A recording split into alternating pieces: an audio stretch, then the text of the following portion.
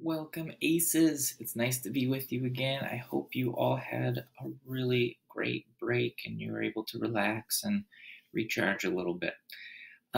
So, today for our music lesson, we're going to keep it pretty short and sweet. We're going to share a few more examples from our Chrome Music Lab song maker, some of that our classmates came up with.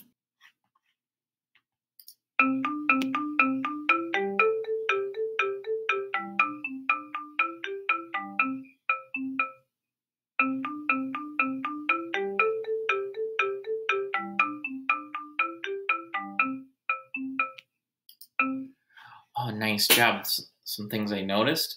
Back and forth strategies, moving up, straight line down, shorter straight line up, down.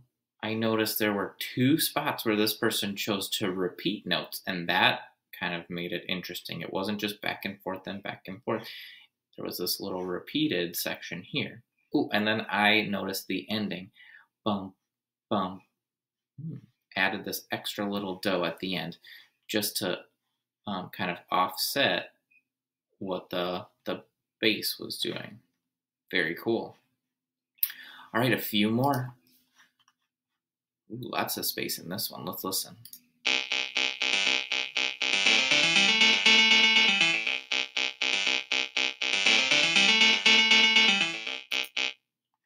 Cool. This person chose to change the instrument sound so that it was a synthesizer. So it gave it that kind of more electronic feel.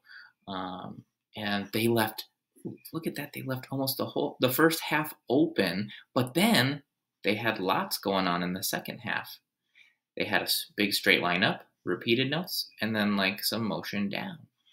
They also increased the tempo. They made it go faster, which is like another way to, make your music your own. What speed do you want it to go at? We call that tempo in music. All right, very cool. Couple more.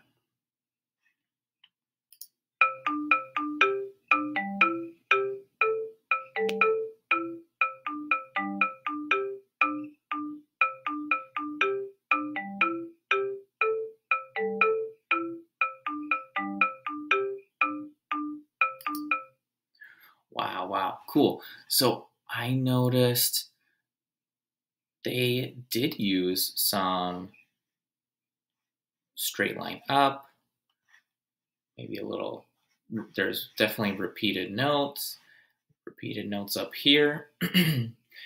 But one thing I really noticed about this one is that sometimes their notes that they added were offset, so they were on the off beat, and sometimes they were on the beat. And that gave it this really cool syncopated feel. So when we talk about syncopation, we later in the year we might have this kind of feel to it where it's sometimes it's right with the beat and sometimes it's off of the beat. Especially right here. This was cool. All right. Very, very nice. Two more.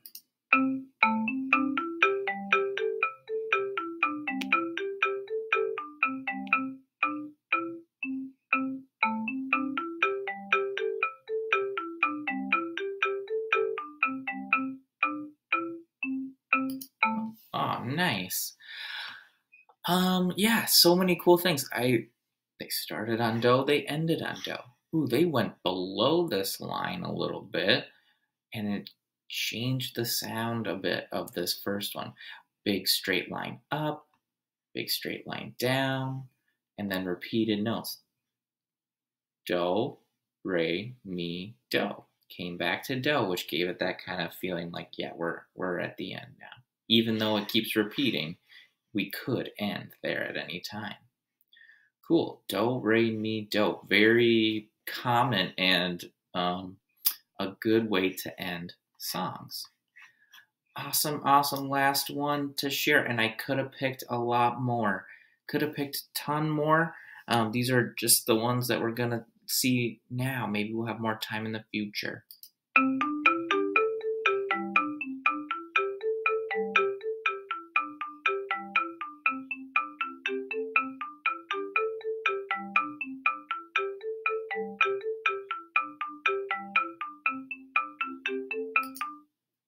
Awesome. So big motion, straight line up, straight line down, straight line up, repeated and back and forth.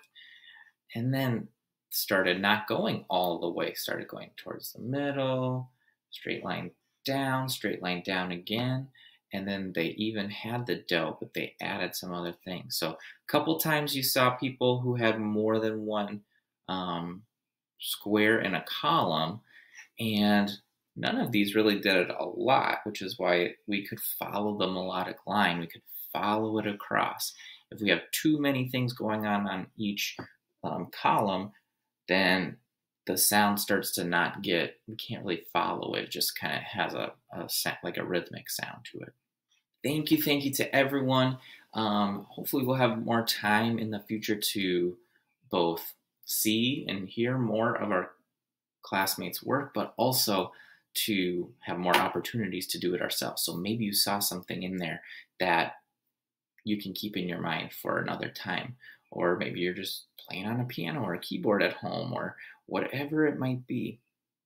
Some ideas about how we can make that melody line in music. All right, the next thing we're going to do is learn a little bit more about the brass family of instruments. We had learned about the string family and the woodwind family back in the fall a little bit. And now we're going to go on to the brass family. First of all, I'm going to play you this short 1-minute clip here. Now, the brass family has 4 members, starting with the highest, which is the trumpet. Next comes the curlicue of the horn, and next the trombone. The largest and lowest and heaviest instrument is the tuba. All of the brass instruments are made of, you guessed it, brass, and they're all essentially a long tube that flare out at the end, and they're all coiled up. Now, let me show you a horn.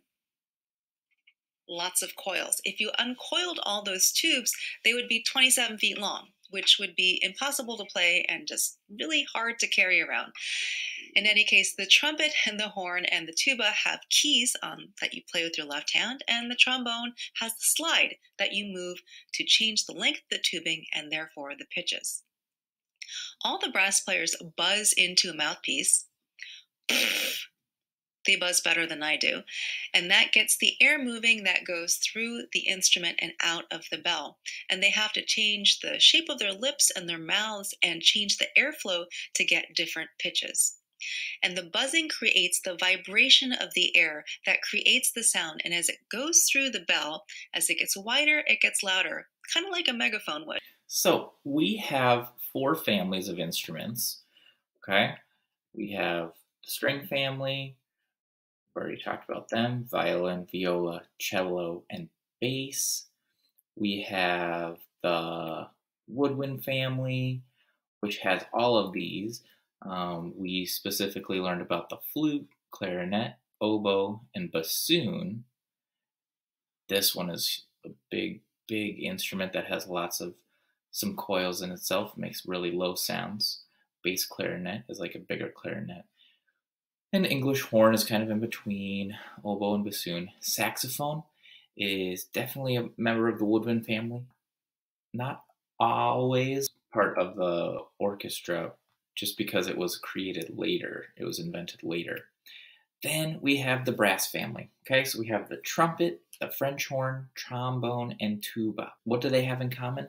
Well, number one, they're all made out of brass, and also it's how the sound is made. So my instrument when I was in middle school and high school and college was the trumpet. So I have a trumpet here, and mine is silver, but just know that it's still made out of brass.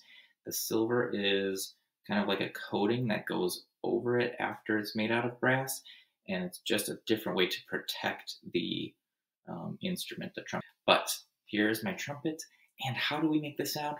We take a big breath in, we put our lips together like this, like we're saying, ooh, that was really yummy. And then we try to blow out so that we make a vibration, and we call that a buzz. So if I take a big breath in,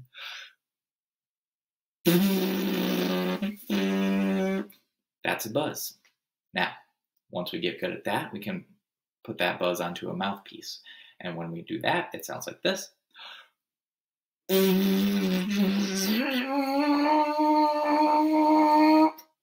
And then once we get really good at that, oh, by the way, with just the mouthpiece, I can go higher and lower and all kinds of different sounds like this.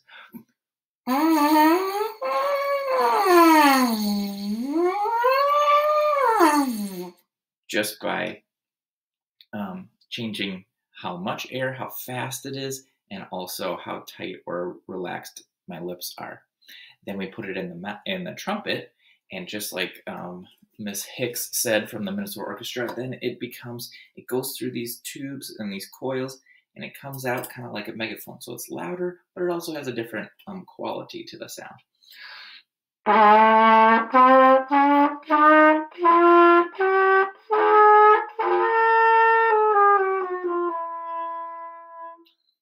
Now, the trumpet is the highest sounding one, and they get bigger and lower as they go. French horn, then trombone, and then tuba. The second link in your Seesaw activity, and it's a 5.5 minute video of some people playing from the Minnesota Orchestra. So it's a brass quintet. If we think about the word quintet, what parts of that word do we recognize? Quint. How many would quint be? Do we have any guesses? Count the people in the video. See if you can figure out how many a quintet is. So your next step is going to be to watch that video. I want you to be thinking about 3 things that you notice. So you might want to write them down. Just make yourself a note as you watch. 3 things you noticed about the music. Okay? We're looking for facts, not opinions. I'm not looking for you to say, I thought it was good, it sounded nice. Those are opinions. Or it sounded bad, or I didn't like how it sounded. That's what you think and feel about the music. I want you to notice what you hear. I want you to think about what you heard, not what you saw. So please don't tell me one of the things I noticed was they were sitting in chairs, or the shape that they were playing in. Please tell me what you heard or what you noticed about the sound, about the music that they're playing. And then the other thing, to choose one of these, something you wonder about after watching. How did the music make you feel? You can tell me how it made you feel, or what did the music remind you of? These kinds of things don't have to be facts. They can be how the music affected you. That is our Seesaw response today. If we look at it, it's over here. Number 1 says watch the lesson. That's what you're doing right now. And the Minnesota Orchestra video. That's the next link in your Seesaw activity. It's under number 2. Then you're going to click the microphone. Tell me 3 things you noticed. And choose one of the following. Something you wondered about. How does this music make you feel? What does this music make you think about or remind you of? And then you can click done and the green check mark to submit. And that is all for today. I hope you enjoy the video. I will see you again next week. Bye.